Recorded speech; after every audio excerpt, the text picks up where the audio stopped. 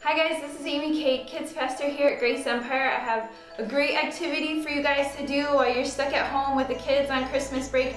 We are making snow, which is awesome because we live in Tampa. We don't get real snow, so we have to make it ourselves.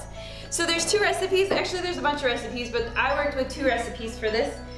One is conditioner and baking soda, about 30 ounces of conditioner I counted to 10 cups and then I just started dumping it in there until it was the consistency I wanted.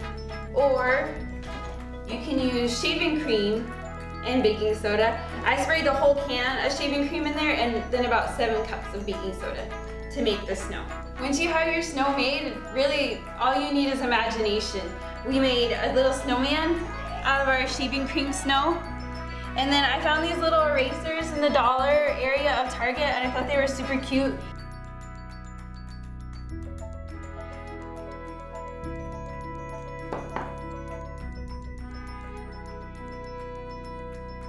So I plan to put the erasers in the snow and hide them in there and then let the kids find them. So have fun with your craft, and if you have any questions, leave them in the comments below. Merry Christmas!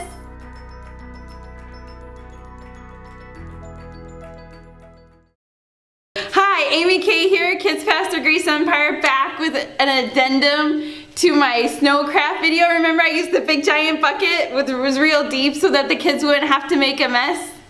Well, it didn't really work.